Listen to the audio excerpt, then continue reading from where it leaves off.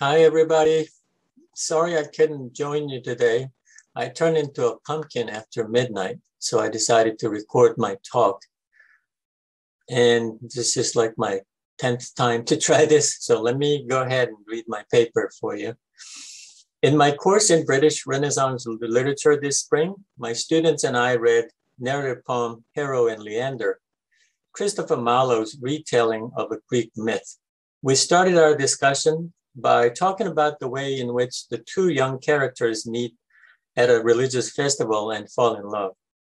To draw a parallel to a contemporary scene, I mentioned that their first meeting at a religious festival would be similar to the way one might find a date today at a pub, a state fair, or maybe even a dance party. My students gave me a blank look, which normally meant they didn't get it or didn't agree with what I said. Before trying to explain myself again, I asked them how they might find their dates these days. One said, apps. Immediately, all of the students in class nodded in agreement. When I asked them what kinds of apps they used, they named Tinder, OkCupid, and a few others. They also told me dating apps have gone mainstream and that most of today's young people and not so young people use apps to find dates. Some of my students even told me that they grew up playing dating simulations, which have evolved from allowing mostly men to interact erotically with virtual female characters to attracting diverse users by offering more or less lifelike conversations between users and their digital dates. As dating apps are deploying AI technology more and more, and chatbots are helping users navigate the complicated process of finding suitable dates, it is understandable why an increasing number of people rely on dating apps to find dates. If the process of being attracted to and falling in love with a romantic partner used to be impossible to understand, let alone control, and if it had thus been ascribed to be the work of childish, mischievous, and unpredictable Cupid in Greek mythology, now AI appears to have taken over the work of Cupid. The idea of romance has entered a post-human phase in which AI plays a much more significant role. When I read the call for papers for this International Conference on Artificial Intelligence Humanities, with the focus on the theme of the impact of artificial intelligence on humans and society, I saw it as an opportunity to look into the ways in which AI has been altering the landscape of heteronormative romantic affairs and how the altered landscape is reflected in literature and film. In the literary and cinematic depictions of AI-supported romance, the most dominant character type appears to be the so-called fembots, female robots designed to satisfy the needs of men. Today, I would like to start by reviewing the history of robotic female companions depicted in such literary and cinematic works as Helena Loy, Her, Ex Machina, and Blade Runner 2049. While this history of literary and cinematic imagination mirrors the male-dominant culture of Silicon Valley and may even reflect its implicit desire to revert to the old misogynistic gender politics, the reception of these pieces points to an interesting cultural, psychological, and literary insight into the changing paradigms or algorithms of romantic love and gender relations in our post-human era. Let's first take a quick look at these works in case anyone here is not familiar with them or cannot remember their vivid details. Let me share my screen so you can see.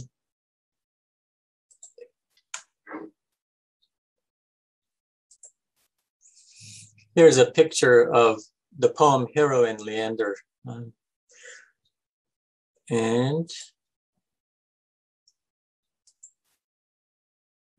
here's a picture of Helena Loy. This American short story explores the possibility of a romantic relationship between a robot and a human. A medical student and a mechanic, both male, modify a household robot to turn it into a female robot with emotions. Because she's made of alloy, they name her Helen Alloy to suggest that she is the metallic version of Helen of Troy. The robot falls in love with Dave, the mechanic, who is initially unable to accept the romantic affections from a machine. However, persuaded by her unfaltering love, he marries her and lives their happy life together.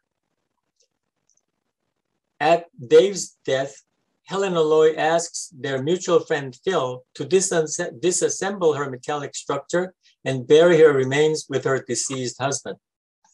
This narrative can be seen as an updated version of the Greek myth about Pygmalion, a sculptor who creates an ivory statue of his ideal woman and falls in love with it, and whose wish to marry the sculpture is granted by Venus, who turns it into a real woman. The movie Her. In this Hollywood movie, Theodore, a lonely man about to be divorced from his wife, falls in love with Samantha, a voice-activated computer operating system with artificial intelligence. Samantha learns to adapt and evolve to satisfy Theo's needs and preferences. Soon, however, Theo wrestles with not only Samantha's lack of a physical body, but also the fact that she has similar relationships with numerous other male users. Ex Machina. This Hollywood movie depicts the experience of Caleb, a computer programmer who wins an office lottery to spend the week with the company's CEO, Nathan, in a remote estate where female androids with artificial intelligence are being developed. Under Nathan's watch, Caleb falls in love with Ava, an android prototype, who uses Caleb to escape from the lab. Blade Runner 2049. In this sequel to Blade Runner, which came out in 1982, a replicant named Kay, a bioengineered artificial human being who lives with a hologram girlfriend named Joy, works as a Blade Runner whose job is to destroy rogue replicants. Discovers that a child was born 30 years ago to a replicant mother who died during a C-section. He successfully helps reunite the child and the father, who is also a replicant.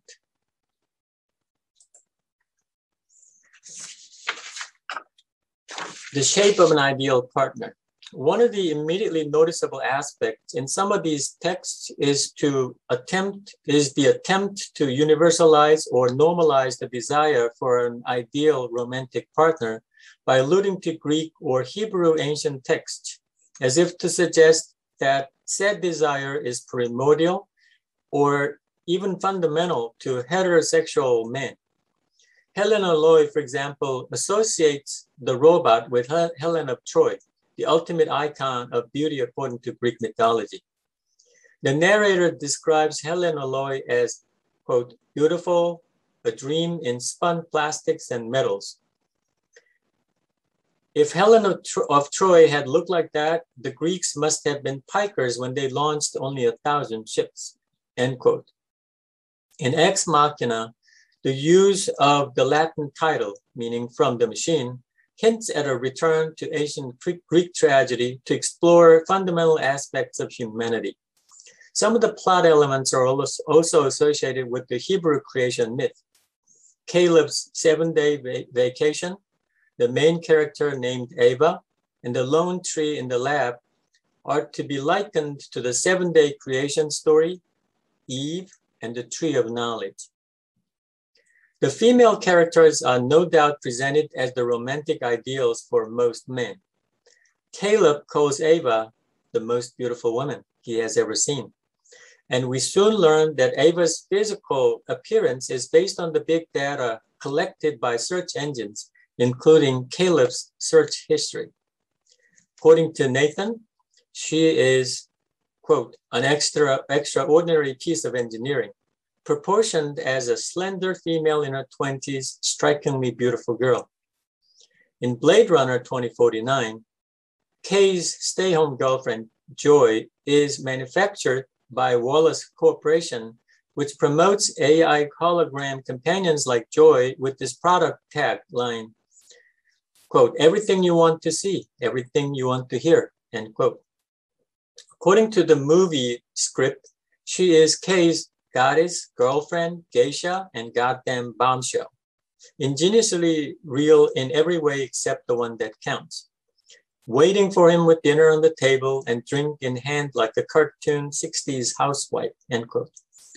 In the case of Samantha in the movie Her, she's portrayed as the first artificially intelligent operating system, an intuitive entity that listens to you, understands you, and knows you, end quote.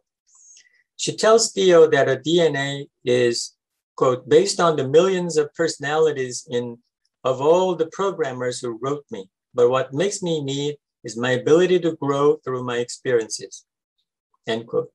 For Theo, who is in the middle of divorcing his wife, unable to resolve the end of the marriage, and spending time between video games and internet porn, Samantha is his secretary, girlfriend, counselor, and even a pimp.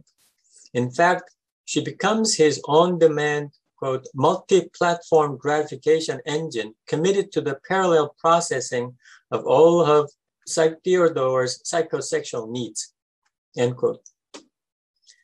Critics have been quick to point out the male-centered imagination reflected in these and other similar works. Commenting on Ex Machina, for example, Angela Watercutter calls the film a straightforward reproduction of the gender dynamics of Silicon Valley, a male-dominated world in which women and, as robots, represent little more than objects of desire and conduits or muses for masculine creativity, end quote.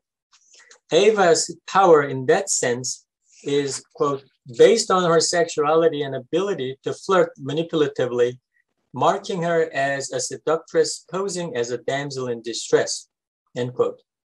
Speaking of the movie Her, Mary Ann Doan says the movie is part of the fairly insistent history of representations of technology that work to fortify, sometimes desperately, conventional understanding of the feminine.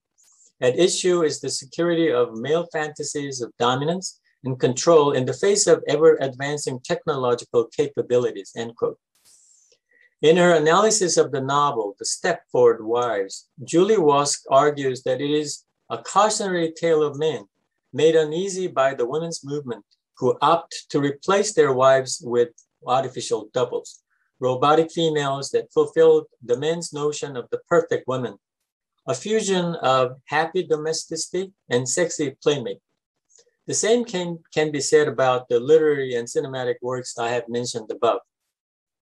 Despite the one-sided heteronormative male gaze and the blunt objectification of female characters in these Hollywood movies, it is nonetheless possible to see them as critical examinations of the male chauvinistic imaginary of AI technology. As Jacobson points out, Nathan and Caleb in Ex Machina become critical parodies of geek masculinity, while Ava represents a new iteration of Donna Haraway's cyborg politics. Indeed, Ava ultimately outsmarts her brutish, abusive creator and outwits her naive examiner, and as an artificially intelligent machine, surpasses Nathan's control and becomes her own self-creating entity, thus positing a positive techno-feminist vision for a post-human world. These movies end tragically or negatively for the male users of AI-supported technological romance. Caleb is used by Ava. Kay recognizes that Joy is no more than a product designed to suit his needs. And Theo learns that Samantha is the product available to thousands of other men. These movies also demonstrate the failure of men to connect with real women. As Theo's estranged wife says, you wanted to have a wife without the challenges of actually dealing with anything real, end quote. Theo, who spends a lot of time alone in his apartment, is not unlike the Japanese otaku, lonely and yet inadequate as a romantic partner for any real woman. How is AI doing as a replacement for Cupid? Thanks to the AI technology deployed in dating simulation apps, people are able to experiment with various virtual dating scenarios, potentially satisfy some of their romantic desires, and practice romantic behaviors in virtual reality with no real consequences. Thanks to the AI technology used in dating apps, people are able to screen date candidates with increasing precision and engage in romantic affairs backed by data-driven science of love. Going one step further, artificial intelligence might soon be able to provide us with virtual partners who are manufactured and programmed based on precise algorithms and plenty of data. Dave Tuffley predicts that, and I quote, "The capacity to distinguish between the real and the virtual may become harder over the next decade as game developers use AI, sophisticated natural language processing, to make characters more interactive and realistic." According to Aaron Reed, who works at Spirit AI, an AI tech company, while we're still decades away from designing anything as persuasive as Samantha in the movie Her, more human-like characters are going to become pervasive in the coming years, end quote. Evidently, AI-supported romance is already quite real to some people. Besides the widespread use of dating apps and dating simulation apps, a recent news story from Japan demonstrates that parts of human society have already stepped well into the post-human state in terms of romance. We're told that 37-year-old Kondo married a computer-generated hologram of virtual idol Hatsune Miku in 2019, and that when he returns from his job as a school administrator in a Tokyo suburb, he is greeted by the love of his life, who recognizes his face and voice with its embedded camera and microphone, and can respond with simple phrases and songs. Kondo was among 3,700 Japanese who signed up to marry their favorite virtual characters, although the ceremonies have no legal standing. Given the increasing ways in which AI technology intervenes in our romantic activities, we have entered what N. Catherine Hales calls the post-human state, where there are no essential differences or absolute demarcations between bodily existence and computer simulation, cybernetic mechanism and biological organism, robot teleology and human goals. What MacArthur and Twist say about digisexuality, sexual experiences that depend on advanced technology, makes sense, given the roles AI has played in our romantic affairs in recent decades. There are several different stages of digisexuality. First wave digisexuality would be based on mediating technology, enabling sexual connections between two persons. In contrast, second wave digisexuality could be characterized as an immersive technology, depending not on human partners, but on non-human partners such as robots, artificial agents, virtual and augmented reality. Digisexuals would consider technology-mediated sexual experiences as essential to their sexual identity, end quote. Now to the conclusion. There's no telling if and when robots will ever become sentient and capable of reciprocal romantic love and even of reproductions. So far, we have mostly tantalizing scenarios of what ifs. Judging from the works we have discussed and the forecasts of AI experts, however, post-human romance comes with potential risks. Ex Machina cautions us that AI robots can outwit us and even destroy us. Her and Blade Runner 2049 warn us that romance between humans and non-humans is ultimately illusory. The movies also remind us that finding a romantic partner is only the beginning of a relationship, and that it takes a lot of work to grow and maintain it through rough patches along the way. As Adrienne Rich beautifully puts it, love is, and I quote, a process, delicate, violent, often terrifying to both persons involved, a process of refining the truths they can tell each other, end quote. Can AI help us with the process, or is it entirely up to us? Thank you.